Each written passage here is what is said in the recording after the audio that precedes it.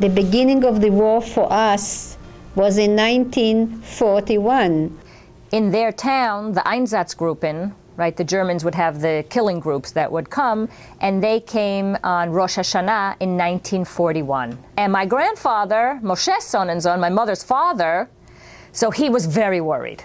He thought that from all the contacts he had from business and what was happening to supplies in business and how the food and all the news that he heard, he thought that, no, this is going to be very serious. And he wanted to make plans, and he did make plans for the family to escape. He actually started burying his gold, transferring money into gold and hiding it in different places in the Einsatzgruppen, who would just really collect people from different towns, really have them dig holes and gather the entire town and shoot them around the killing. And entire families were just shot and then pushed into the pit. My grandfather separated them among the non-Jews of the community. So one was my mother's babysitter. So for a few weeks, my grandfather, my grandmother, and the 3 kids were hiding in the forest. And it was impossible for them to stay in the forest because the partisans, and there were so much going on, that they went to the city of Radun. Because Radun, the city of the Chafetz Chaim, so that's in Bielorussia. So even though the borders were always switching, they felt that that would be a safer place. Because they were Poland, Lithuania, and they felt that Bielorussia, Radun, for some time, was, a safer haven. So they went to Radun. Part of the reason they couldn't survive in the forest because there was a very young baby, meaning it was my mother. She was 6 at the time. It was her older brother who was 10 at the time, but there was a new baby brother. My mother's family was hiding in this attic with a whole bunch of other families that they knew well. And, the Germans were coming. They heard them downstairs in the house going through all the bedrooms and all the rooms. And there was a fear that the baby was going to cry and give away their hiding place. And there are many versions to this story. My mother remembers a story that some other neighbor was so upset that the baby might wake them up and was so panicked that he lunged forward and he cracked the baby's neck to make sure that the baby wouldn't give away the hiding place. And then my grandfather said, okay, we have to escape and we have to go somewhere where we can keep the family intact and we're not reliant on anyone else. And unfortunately, he said, we're not going to be reliant immediately or hide with any other Jews.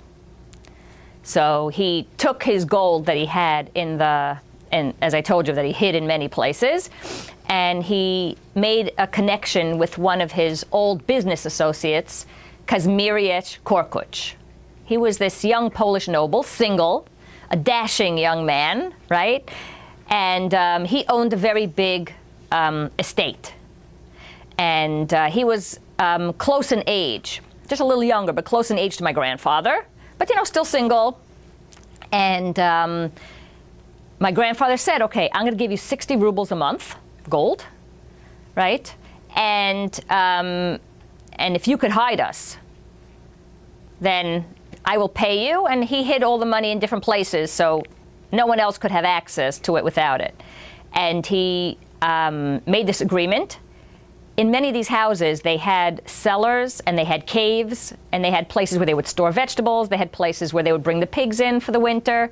So they had a lot of, subterranean caves, cellars, and one of them was used to hide my mother, my uncle, and my grandmother and grandfather. So Moshe Sonnensohn, which is my mother's father, Tzipora Sonnensohn, her mother, and her, Yafa, Shenala, they called her, and Yitzchak, which was her brother. So they 4 survived in like a cellar type thing, a cave type thing, if you can imagine, right? That is under the house, but the opening is really to the yard. So they stayed till January, I think it's 1942.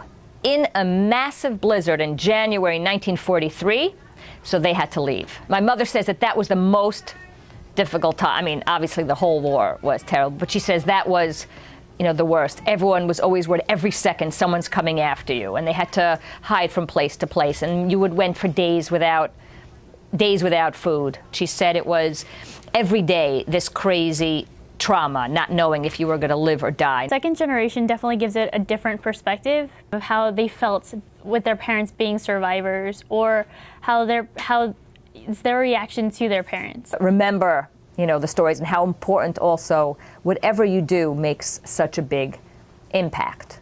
And by hearing their stories and hearing, how they survived, and also to understand the, uniqueness of everyone's life that was killed, that they're not just numbers, literally, that they're names and that they're people and they're flesh and blood, I think is very important for us, because that also teaches us the value of life.